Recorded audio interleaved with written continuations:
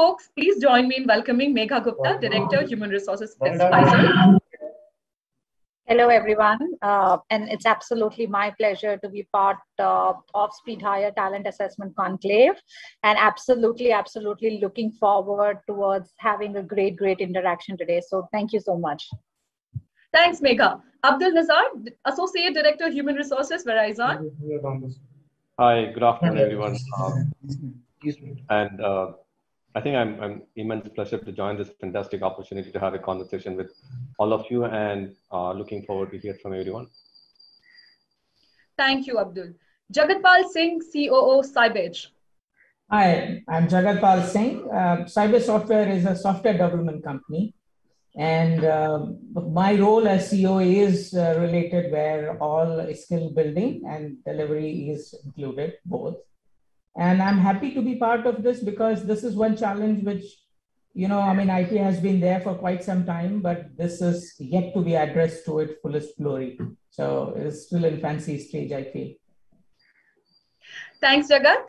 Pallav, Purkayastha, Head of Talent Acquisition India at Rockwell Automation. Hello, Sukriti. Good afternoon to everyone. Thank you for inviting me to the TechGig Talent Assessment Conclave 2022. Looking forward to have a great discussion, and like Jagat was saying, right, automation hiring need of the hour. So looking forward to discuss and get great inputs from all the leaders in the call. Thank you. So thank you to each one of you for being here and for adding such some insightful and great elements to our conversation, which I'm looking forward to, of course. So we'll quickly begin with the questions that I have for you.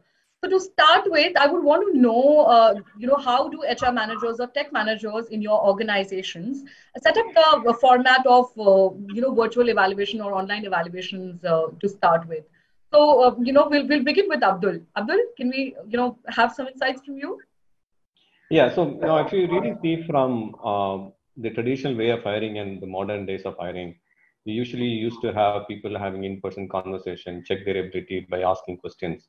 But now these days, and especially in the last 2 years, people really want to see how we can really shorten the time of the hiring, and also see that how we can really assess more accurate than we used to do. So I think more and more, the hiring managers and recruiters are going towards the online assessment, which really helps them to assess the candidate's capabilities more or skills more accurately. And generally, these formats are covered coding or programming assessments or analytical or quantitative aptitude to check that how really and how these candidates are faring in these assessments. And also, it also gives them a comparison of the entire slate. That I think that reduces the time and also increase the opportunity to go and land on the right candidate. Thanks, Abdul. Megha? See, I think, while we all talk about, the old age and the new age, I would just bring to the fact that, for the entire HR industry and for the talent, the landscape has completely changed in the last 2 years. With this pandemic, imagine, at least interview standpoint, everybody was very first about in-person interview. I don't think so, in a reality setting 2 years before, we ever thought about, not having an in-person interview, at least minimum 1 round before selecting a candidate. And that was a prerequisite. And today we are, after 2 years, we don't know where the talent is sitting. We don't care where talent would be based out of tomorrow. What we care about is this the right person for the right job and is able to manage virtually. I think the entire landscape has changed for us.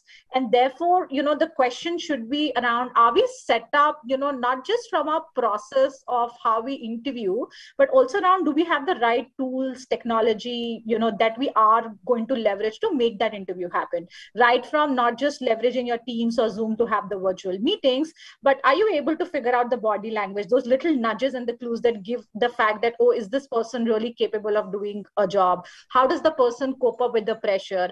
And I think, those cannot be just solved by Zoom or, any other virtual platform, but a more detailed collaborative platform where you can assess the candidate more deeply. I think that's the need of an hour beyond just thinking about, we've just gone to virtual, let's use a Zoom, let's use a team to make the interview happen. So I think there's a lot more, mechanics that needs to be figured out in the new model of hybrid / whatever ways that we have.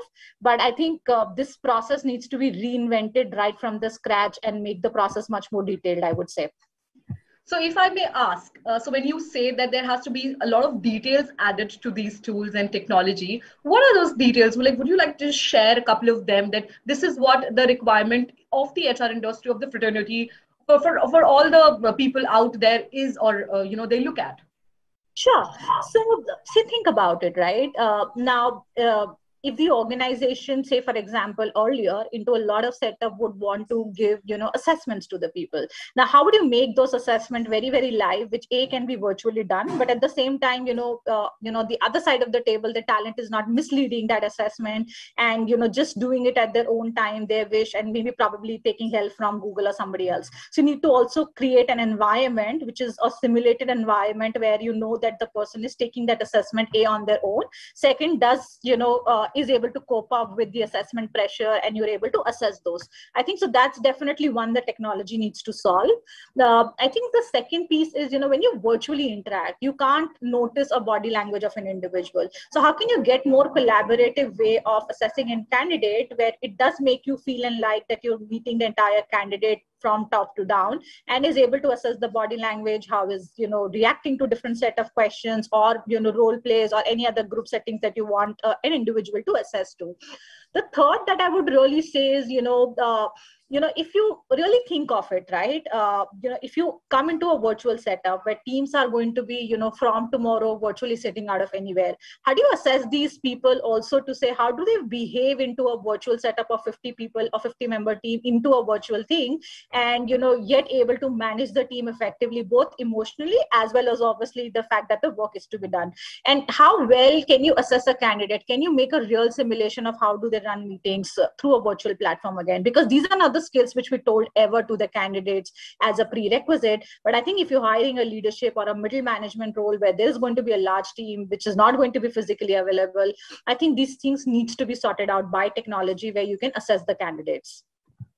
Wonderful. I think that really helps us also understand what the industry requirements are in terms of, the technology part, where we are trying to pitch in and try to enable people perform better and, hire the right candidates for them. So that helps. Megha, thank you so much. I will now move to Jagat.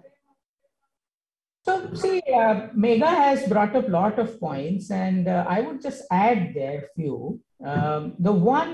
This remote interview, that is one thing to solve.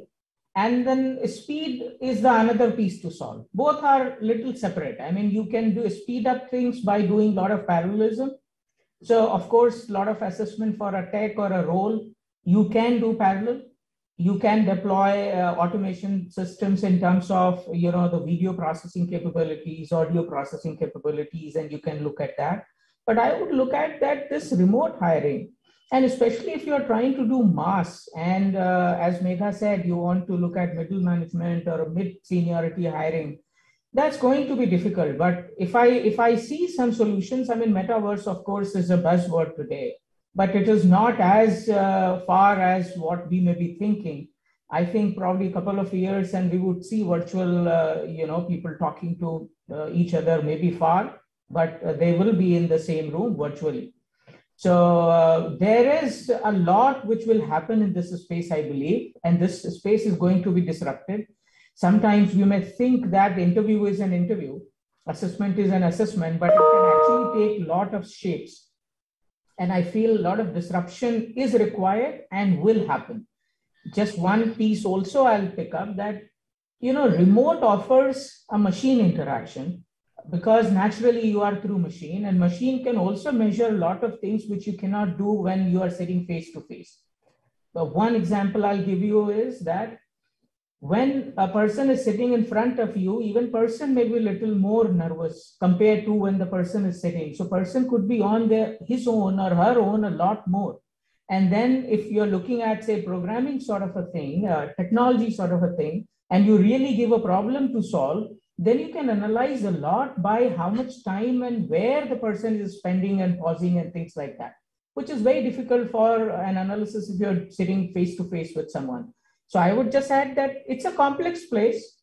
But as I said, I still believe it is in infancy. It is not matured. It is a long time before it will mature, but it is set for disruption for sure.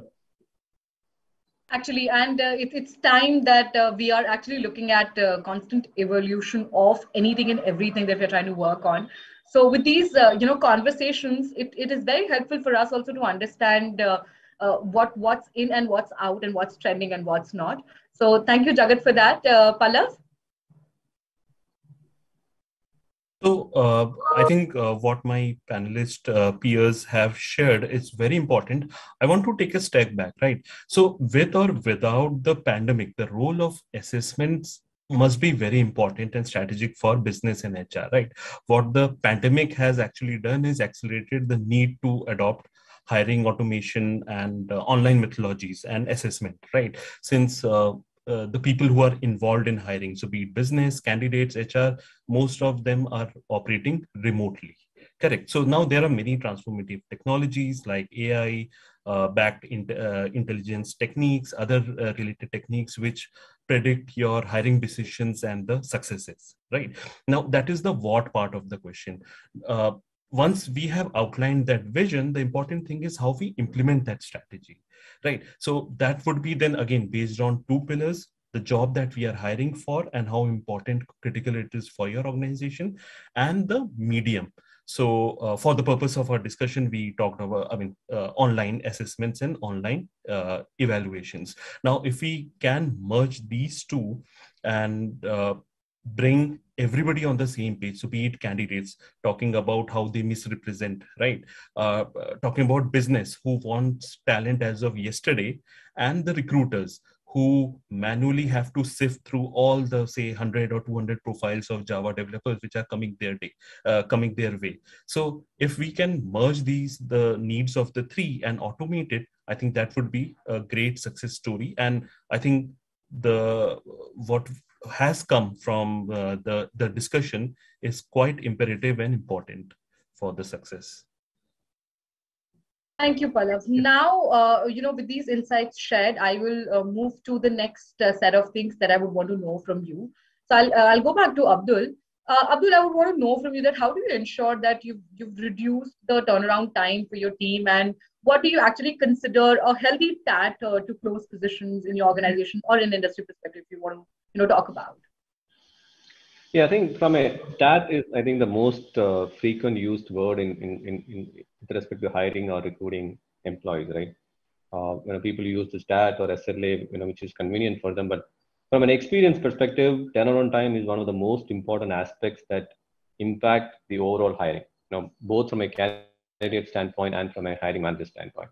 Now, when you really want to look at TAT and how you really reduce TAT for the recruitment team or from the hiring manager standpoint, the first and foremost for me is that do you have a standard hiring process in your organization? Or you just come up with each role you have a separate, or you have a standard process in your organization that really provide the clarity for both recruiters and hiring managers. And the second thing is, most of the time, we often hear that what you see on the job spec and what you really want to hire are two different aspects. So how you really have a very clear roles and responsibility laid down for the hiring managers and the candidates when they create the job rec or when they meet candidates is very important, so that it really helps you, the recruiters, to find the finest candidates for you. The third thing what I see is that, how you really more strategic in the hiring or in the ramp-up plan. Do you have a forecasting approach in your organization? Because this forecasting really helps the recruitment team to really see that what is going to come in their way and how they can really plan. And what are some of the things what they need to really keep in mind, where even from build their own team to whether they have to ramp up the recruitment team or they want to really leverage some of the technologies what is available in the market, how we can really manage the future hiring is something which we can really keep in mind. And also you see that most of the organizations are using technology and we all want to be in the technology platform.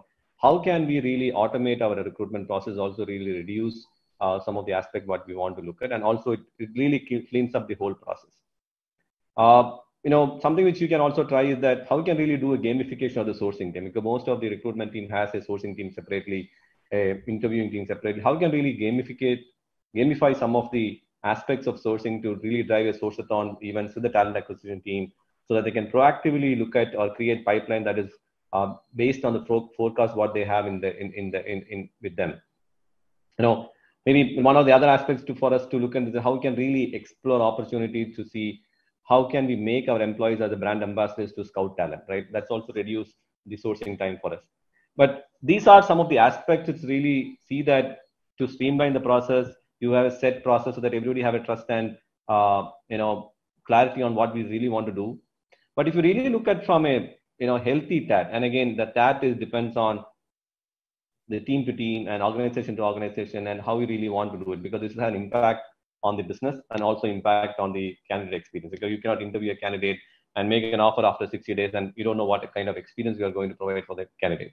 So the TAT definitely has a lot of external factors influence how we really want to do it.